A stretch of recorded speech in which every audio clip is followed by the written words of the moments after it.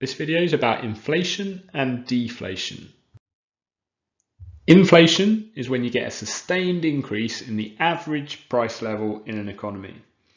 And over time, as the price of goods and services goes up, the money in your pocket doesn't go as far in terms of what it can actually purchase. And this is what we mean by inflation.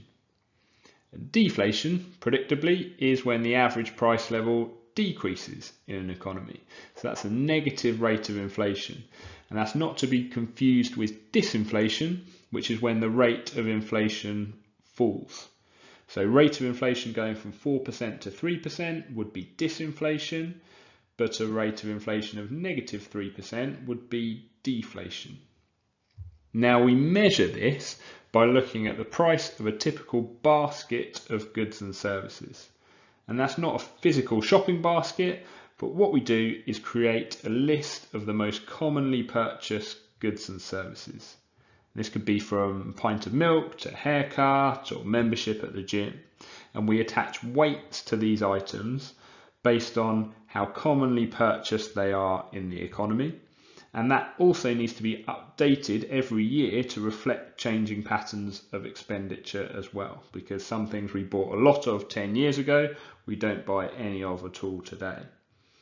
And we use this list to create a price index, and that measures the percentage change in the average price of these items over time. And so the most commonly used one in the UK is the CPI, which stands for the Consumer Price Index, but you might also come across the RPI, which stands for the Retail Price Index.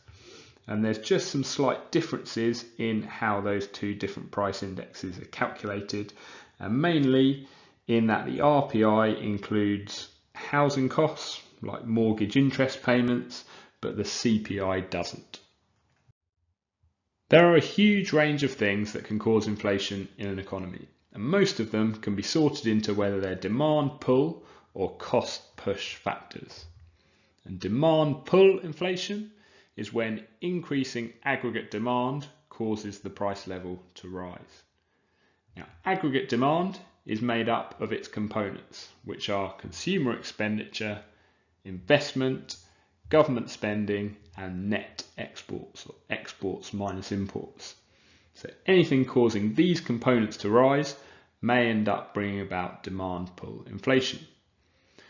So for example, rising incomes causing an increase in consumer expenditure, an exchange rate depreciation, meaning more demand for exports, or an upcoming general election persuading the government to increase their expenditure.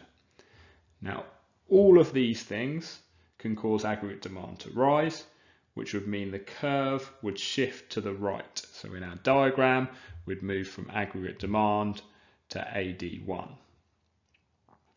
The economy starts to overheat with demand outstripping supply, and it puts upward pressure on the price level, and we move in the diagram from PL to PL1, and the result is inflation. The other type of inflation is cost push inflation, and this is when rising costs reduce aggregate supply, causing the price level again to rise.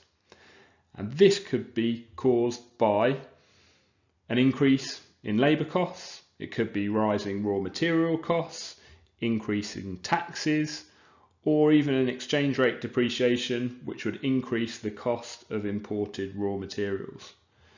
All these things mean higher costs of production causes aggregate supply to shift to the left. And again, this is going to put upward pressure on the price level. So you can see in the diagram, we'd move from short run aggregate supply to short run aggregate supply 1, and the price level again moves from PL to PL1, and that is cost push inflation. It's just worth pointing out that some of these factors cause both demand pull and cost push inflation. So higher wages increase people's income, which means more spending and demand pull inflation. But at the same time, those higher wages can also drive up business costs and cause cost push inflation as well.